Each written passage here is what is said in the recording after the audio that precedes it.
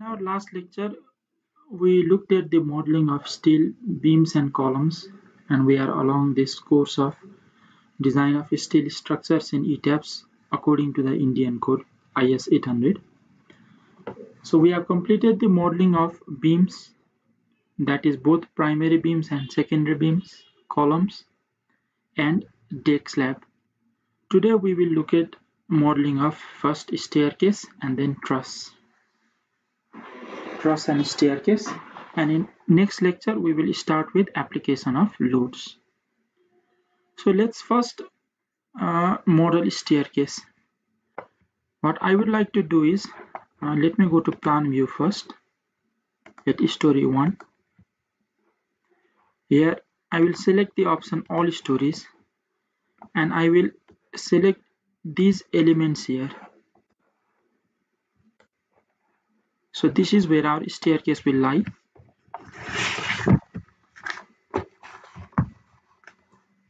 Okay, let me select this also, not this beam here. And I have selected all these elements. Then what I will do is I will right click on this space and then hide selected objects. Now if you see the 3D view of your model, you will only see that two grids between which our staircase will lie. Now to draw our staircase,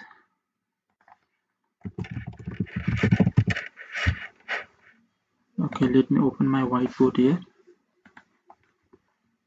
Let me look at the story height of our objects. For that, right click and left click and add modify grids, and then modifier show story data. So our story height is 3.2 meter.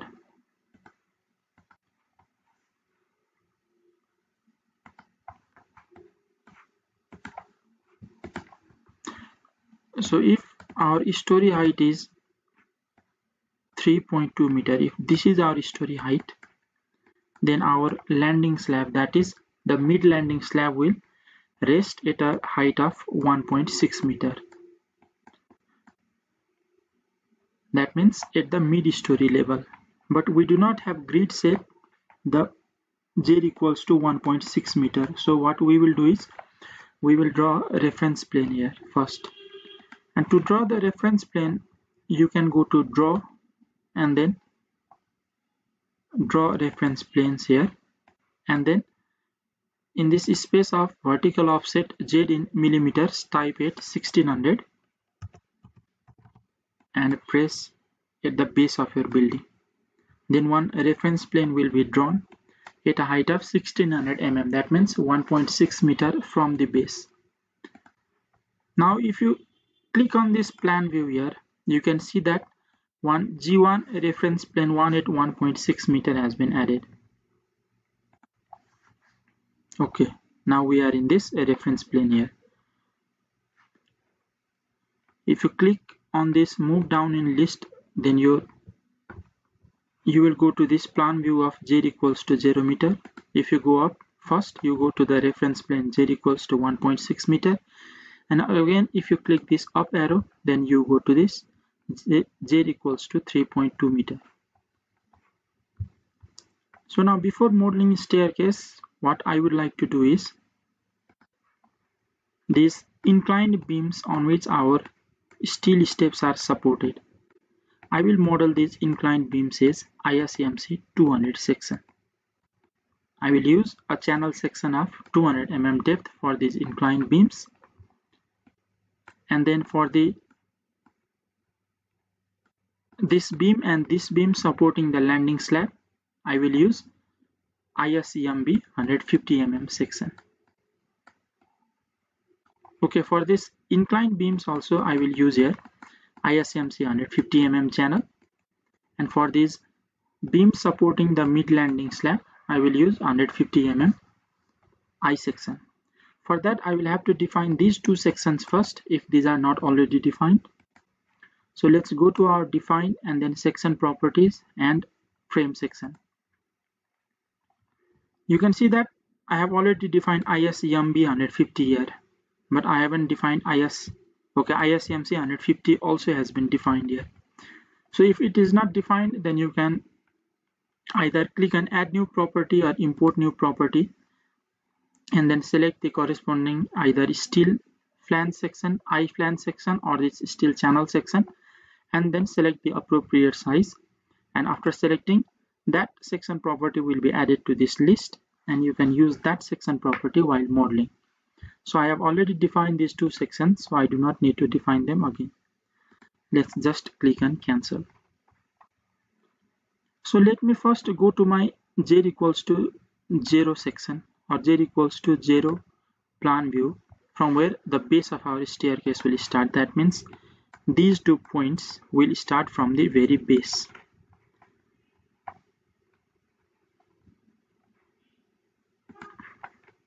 Okay, let's go to my architectural plan, and you can see here that these staircase steps starts from a distance of 1.935 from this horizontal grid. So I will draw first some reference point to draw our staircase, and then only I will actually model this staircase. So 1.935 meter here. So go to draw and then draw reference points option. I will draw reference point in this direction. So this is positive y direction. Positive y direction offset will be 1935. So if I click on this, one reference point has been drawn here. And I will keep a small gap of about let's say 80 mm, so that these inclined beams of our staircase, that means these beams or these inclined beams supporting our staircase steps do not coincide with the main beams of our building. We will look that in our extruded view what happens if we do not leave a small offset. So for now I will leave a small offset of 80 mm, and this offset for this point will be in positive x-axis. So for y it will be 0 and then 80 mm. Okay, this offset has been drawn for this reference grid here. And then let's look here. 2.35 meter is the distance between these two grids, that is 2350 mm.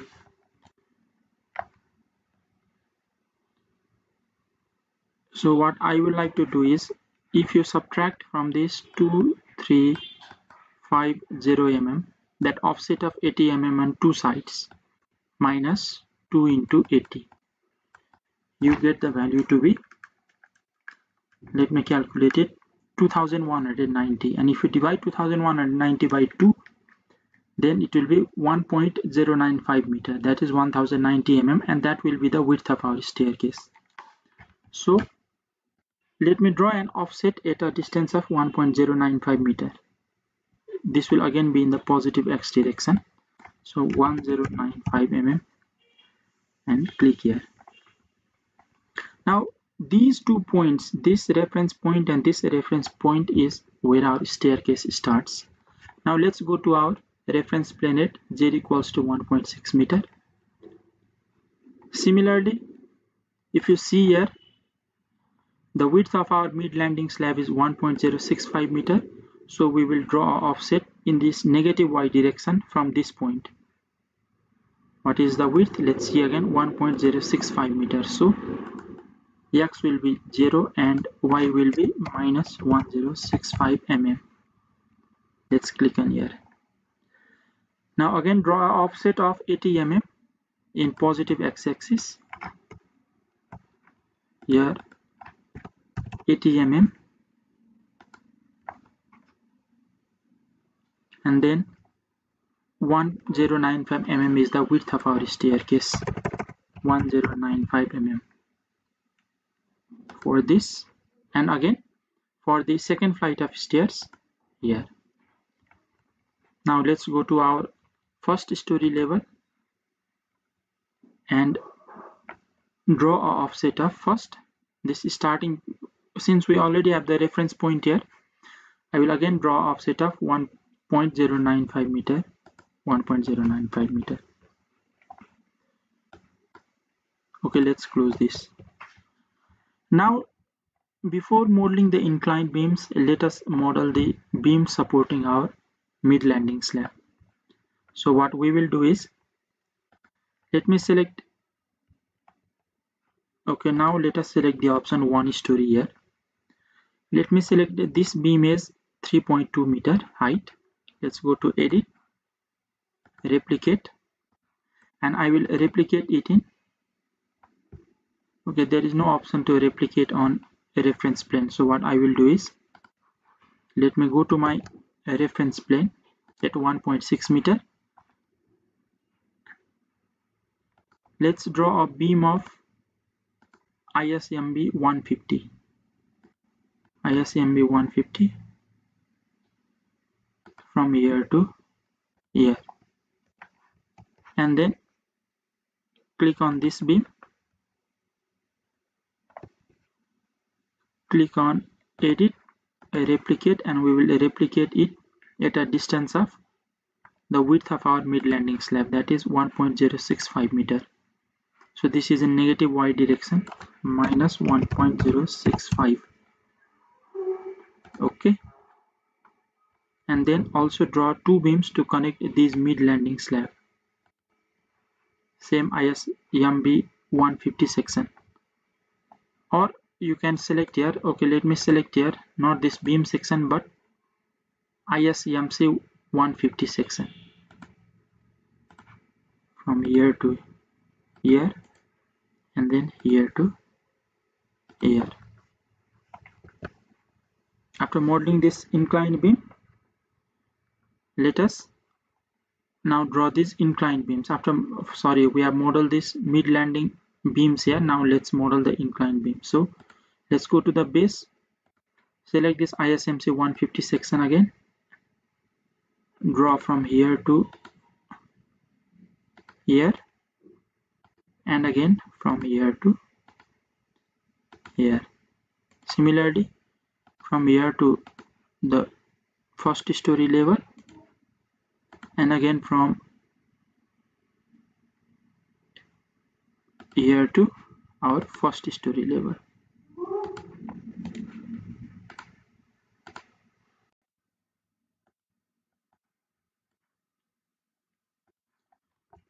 Now let's activate my 3D view here, and you can see that these two beams have been drawn as part of our inclined beams for our staircase. Now let us also draw a slab here. Let's draw an imaginary slab on which we will apply our dead load for staircase and live load for staircase. For that, what we will do is, we will select this draw floor wall option, and then property we will select this none here, because this is just an imaginary slab and we are modeling this imaginary slab only to apply our staircase dead and live load.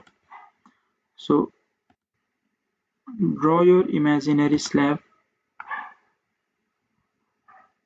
on this mid-landing slab, and also draw your imaginary slab for these two inclined beams here.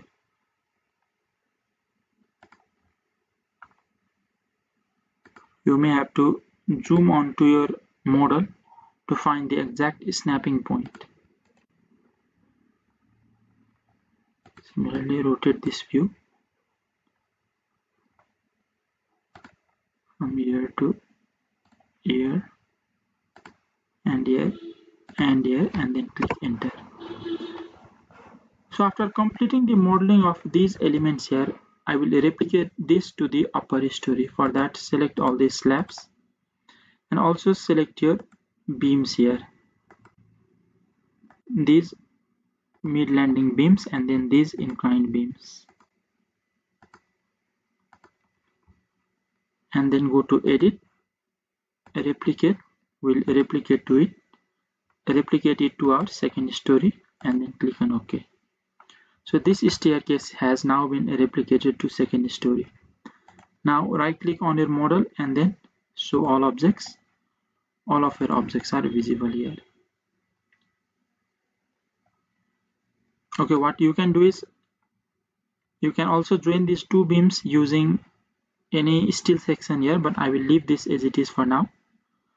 This completes the modeling of our staircase. After modeling of staircase, now we will go to modeling of our truss. Before that, save the model. Now for modeling of truss, if you just right click on your space and add modify grids, and then click on modify show grid data, you can see that the height of our this fourth story is 1.4 meter here. But according to our architectural plan, the height of this truss is only 1.2 meter at the center. So for 1.4 minus 1.2, that is 0.2 meter, we will draw a small steel section supporting this truss. So for that, what I will do is, let me just close this.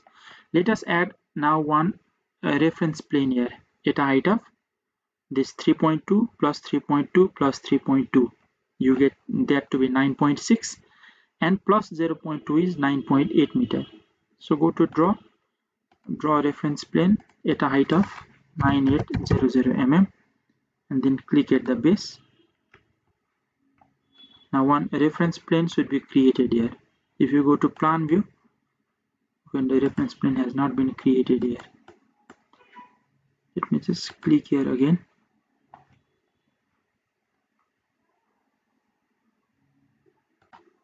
Okay, now the reference plane has been created here. You can see the reference plane here. Now what I will do is, let me go to this reference plane. So for that, go to plan view at reference plane at 9.8 meter, and then draw a column here.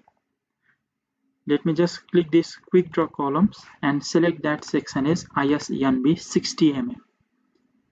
Okay, 65 medium, ISNB 65 medium, and then okay, select these grids here.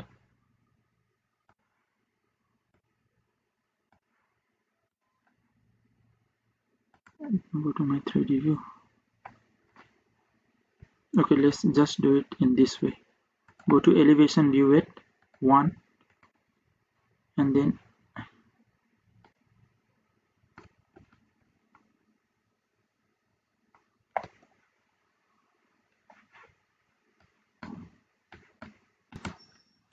okay, let's do it this way here. Go to this quick draw beam column option, and then select the property as ISNB 65 mm, and then make a rectangular selection here to make a small column supporting our truss in this way. Similarly, we are now at elevation view 1. Now you can go to elevation view 2 and do the same here.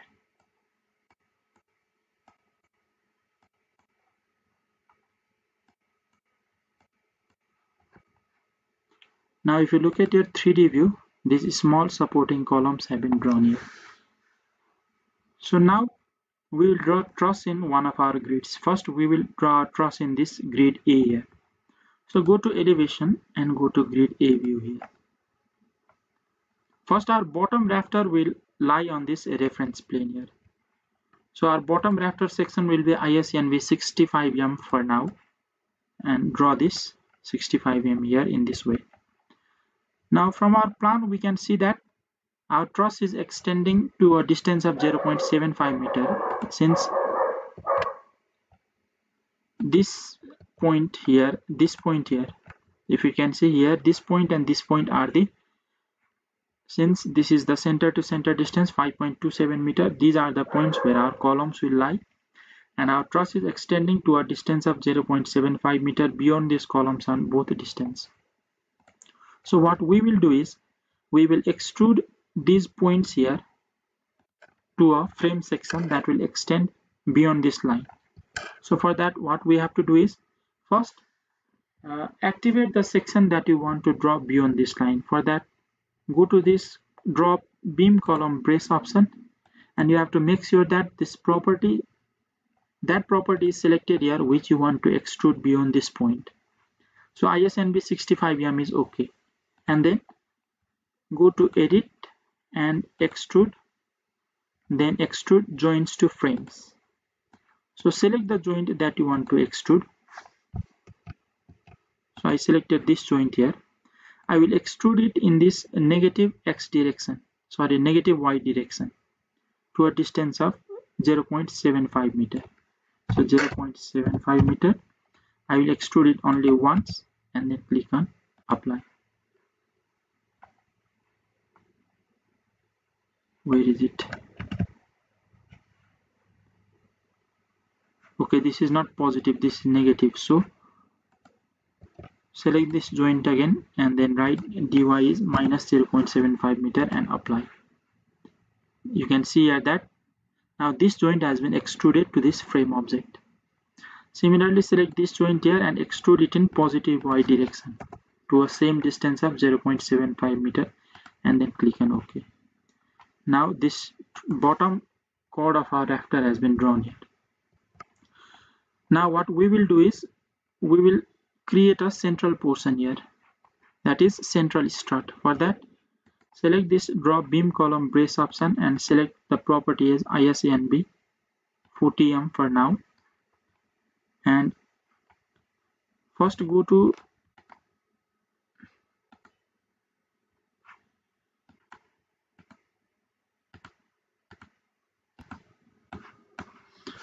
you can see that we cannot find the midpoint here, so go to draw option and then snap options here, and you want to snap to your required points here use by checking these boxes.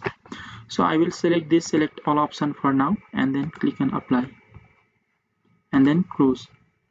Now if you hover onto this frame section here, once you reach to the midpoint of this frame section, a triangular grid selection will be created. For example, look here, this is the midpoint. Now click on this midpoint and we will draw a central strut of 1.2 meter right to the midpoint of this grid above here. And after that we will draw the rafters here. To draw the rafters, we will select the property of ISNB 65 again, and now draw rafters from here to here and then again here to here. After drawing rafters, we want to draw the inclined struts and ties here. For that, you can see that in our plan here, this we have except this, because this rests exactly above our column. So except this, we have 1, 2, 3 struts in one half of this truss. That means we have to divide this bottom rafter into 1, 2, 3, 4 halves. 4 halves here and 4 halves here means 8 halves. So select this bottom rafter here, go to edit frames and divide it into 8 frame objects. Okay. Now if you hover onto this bottom rafter, you can snap onto this divided objects here like this. So what I will do is I will select this option here, draw beam column brace, select the property as ISNB 40M, and now draw our, okay, you can draw up to required height here and we will delete them later. Just make sure that they are at a 90 degree, that means they are exactly vertical.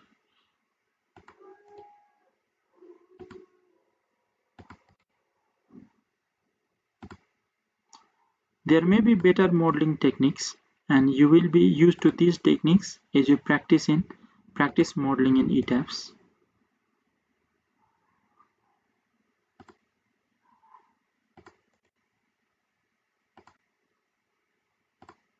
Now what I want to do is I want to delete these upper portions. For that, select this top rafters here and select these elements that you want to delete, the top half. After selecting all these required elements, go to edit frames and divide frames, and now select this option, break at intersection with selected frames and joints, and then click on apply. Now you can see that when you select this element, only the top half element is selected. That means these two elements are broken at the point where it intersects with another frame element. That means this rafter here. Now select all these upper halves that you do not need and then click delete.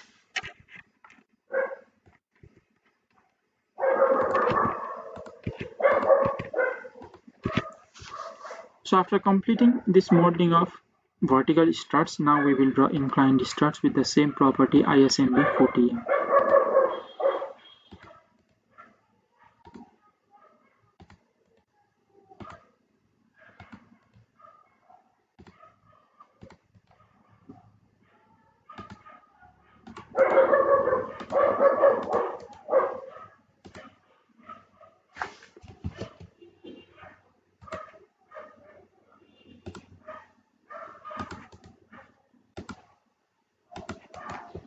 So we have completed in this way the modeling of our truss for one of our grids, that is AA grid.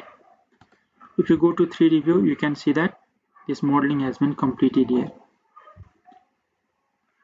Now we want to replicate this truss to our other grids here. So for that, go to this elevation view at A again. Select these truss elements here. Remember, if you make this rectangular selection from left to right, only those elements which are fully inside this rectangle will be selected. For example, if you select in this way, these small columns will also be selected here. But if you select only to the middle of these small columns here, this bottom line, then this only truss portion will be selected. Go to 3D view, you can see that this truss has been selected here. Now we will replicate it to other grids. So for that, click Ctrl R. This replication will be done in positive x-axis. So if you see in our architecture plan, the distance between grid A and B is 3.325 meter.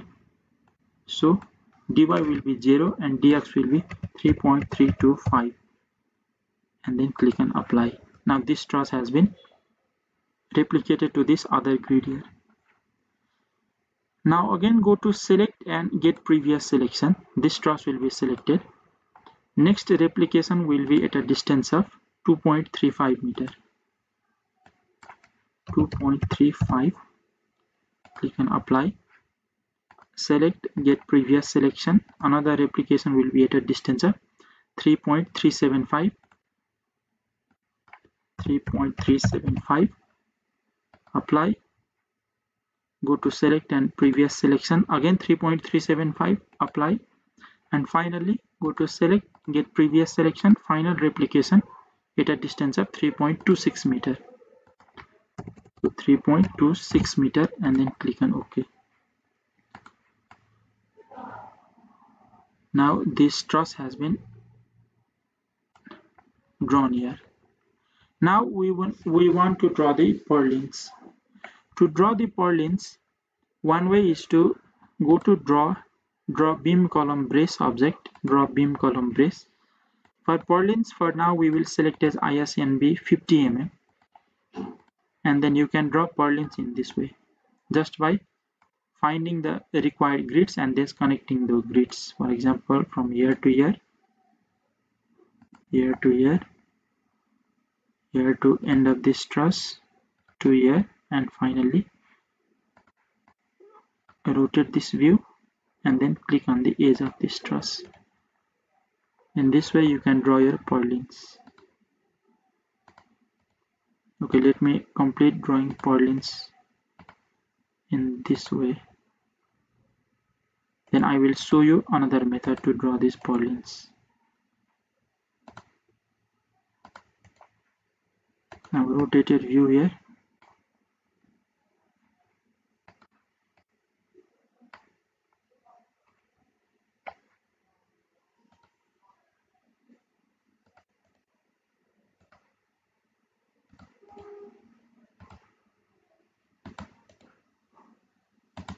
Be sure to zoom onto your model if it is difficult to model your elements, if that snap point does not become clear. Okay, another way to draw these purlins is in this way. For example, select all of these joints from where you want to draw purlin. For example, here, and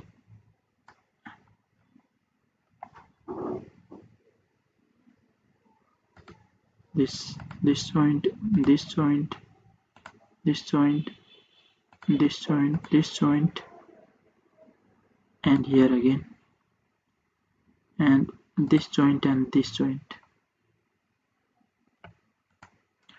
Now we will use that same extrude option.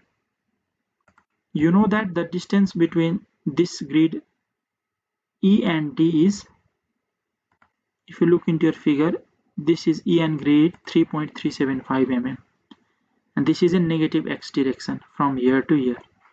So go to edit, first activate this option which you want to extrude, that is ISNB 50 mm. Then go to edit, extrude and extrude joints to frames. We will extrude it in negative x direction, which is at a distance of minus 3.375 meter, minus 3.375. And if you click on apply, okay, your selection is gone. So go to select and get previous selection and then click on apply. Now you can see here, this has been extruded to these points. So if you go to select and get previous selection, again these joints will be selected. Now you have to select a different joints. For example, here, here, here, here, here, and all of these joints. Now the distance is again 3.375, again in negative x direction, apply, and again select these joints here.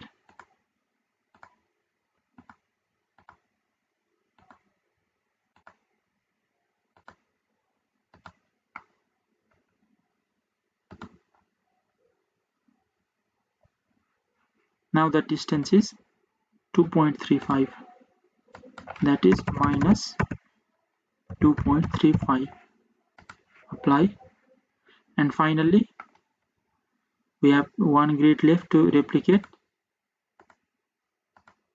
Select the joints,